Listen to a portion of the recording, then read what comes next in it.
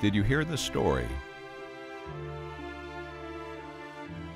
about the small teacher school that taught thousands of children how to read and write? Did you hear the story of those same children who grew up and were the first in their family to graduate college?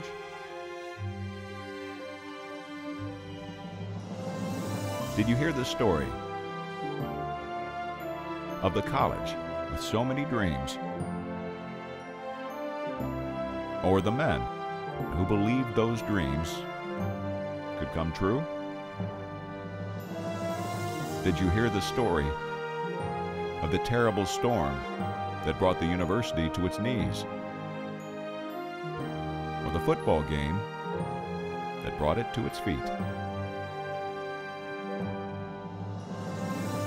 These are some of the stories from our first century. Now we begin the story of our second.